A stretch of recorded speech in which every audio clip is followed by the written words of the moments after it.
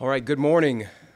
I'm proud to stand here with my friends, Representative Kevin Bratcher and Representative Jason Nemes, who serve as the House Majority Whip. Over the course of this campaign, I've spoken about the issues that matter most to Kentuckians. The economy is, of course, top of mind for all of us. What the White House calls Bidenomics, the rest of us call 40-year record high inflation. And while Andy Beshear endorses Joe Biden and Bidenomics, I've presented a vision for prosperity to eliminate the income tax and get our people back to work. On education, our kids are still struggling with enormous mental health challenges and learning loss inflicted on them by Andy Beshear's short-sighted decision to shut down our schools. Earlier this year, I presented the Cameron Catch-Up Plan to get our kids caught up through an innovative 16-week tutoring program, raising teacher pay, and restoring discipline to our classroom. And of course, there's always the issue of crime. When I stood here a few months ago and unveiled the Cameron Public Safety Plan, I highlighted how crime had increased in Kentucky on Andy Beshear's watch. Homicides are up in Louisville nearly 80% since he took office. They are up 30% statewide. Jason and Kevin are here today because they have uncovered new information about the governor's misguided decision to release nearly 2,000 criminals back onto our streets and into our communities. In 2021, Representative Nemes acquired a report from the Administrative Office of the Courts, which revealed that half of the criminals released by Governor Beshear committed misdemeanors upon release, and a third of them committed felonies upon release. But it turns out, though, it's now much, much worse. New data acquired by Representative Bratcher has revealed that nearly 70% of the prisoners released by Andy Beshear have recommitted offenses. 70%. And 52% of all prisoners released by the governor have recommitted felonies, including multiple instances of kidnapping and sodomy. These aren't our numbers. These are numbers released by the Administrative Office of the Courts. And again, they are much, much worse than previously known. Felonies are, by their very nature, serious violations of society's laws that break the trust of a community.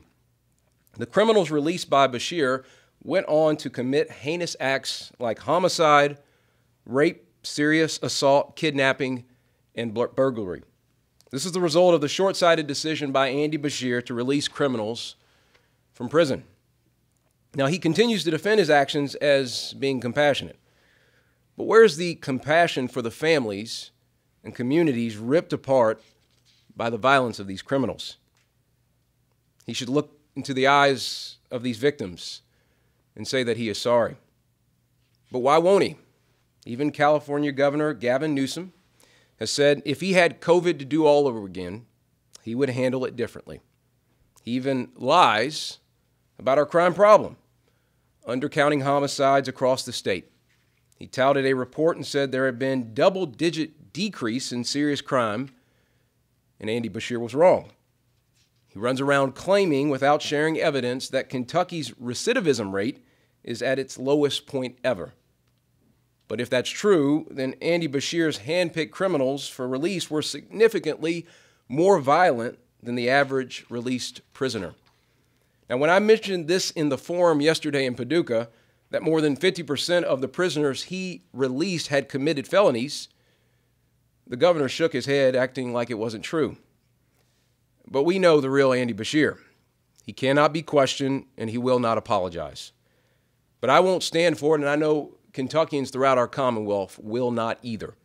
We must change course on November 7th. I think I speak for Jason and Kevin when I say this is not something we are happy to talk about. Each one of these crimes is a heinous act with victims whose lives have been changed forever. Thankfully, my 12-point public safety plan will address violent crime across the state. It includes proposals like recruitment and retention bonuses for police, harsher penalties for drug traffickers, pursuing the death penalty for those who kill a cop, and installing, which I think is really important, a Kentucky State Police post here in Louisville. As governor, I will be able to deliver.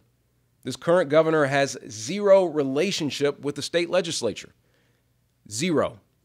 When he rolled his crime and education plans out a few weeks ago, neither the House Speaker nor the Senate President had heard from Andy Beshear. That will change when I'm governor. Imagine the day when you have a governor who has a relationship with the General Assembly, with Kevin and Jason, who can lead, work together, and deliver solutions for our Commonwealth. I believe we can get the most ambitious agenda, whether it's on education or public safety, through the state legislature. And I'm proud to stand here before you today as the governor who has been endorsed by the Fraternal Order of Police. They know that my safety plan and my relationships with the General Assembly mean that we will restore law and order to Kentucky.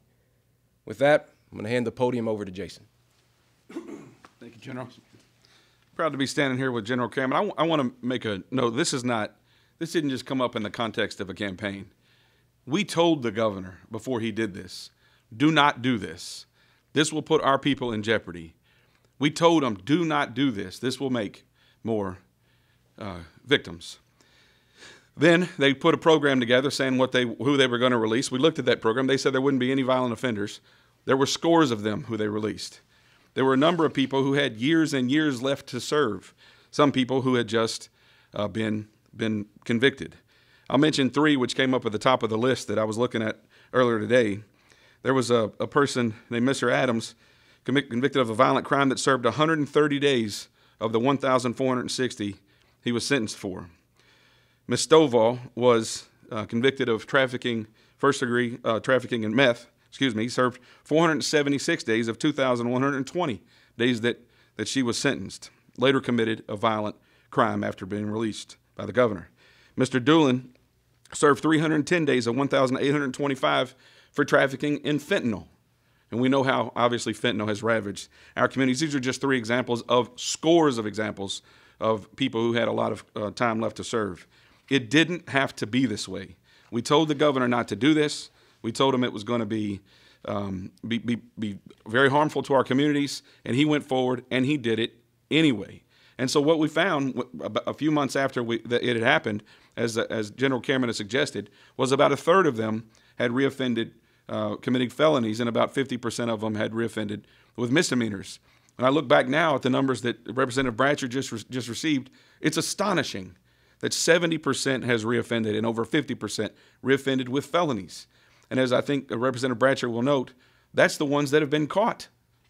Those are real Kentuckians whose lives have been turned upside down by criminals who should not have been released, it wouldn't have been released but for the governor's actions, many of whom still would have years to serve in our prisons. I'll leave with this. Our fundamental responsibility as government officials is to protect our people. When we find somebody who has harmed our people and we release them back into the communities, what do we think they're going to do? What do we think they're going to do? And we're not talking about minor crimes here. We're talking about very serious crimes.